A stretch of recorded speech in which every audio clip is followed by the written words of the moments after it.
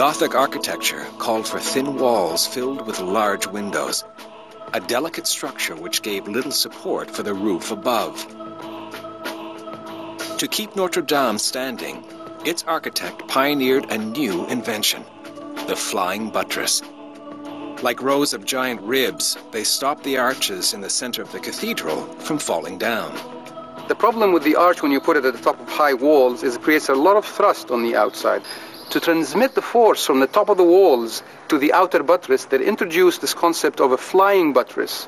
And this transmits the force from the top of the wall to the outer buttress. This is why if you take out the flying buttress, the whole thing would collapse.